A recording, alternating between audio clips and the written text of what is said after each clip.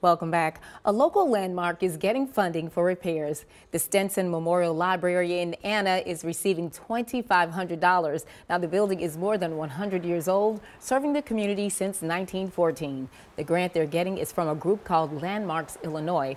This is a local nonprofit organization that's focused on preserving historical sites around the state. One official for the library describes how the money will be used. We need some exterior stonework done. With this grant, we're going to hire a masonry specialist, and we're going to make sure that the limestone that's on the exterior of our building is up to par. The Landmark Illinois is accepting applications on their website. If there's a place you think should be considered a historical site or already is one and could use some extra funding, you can apply online until January 1st.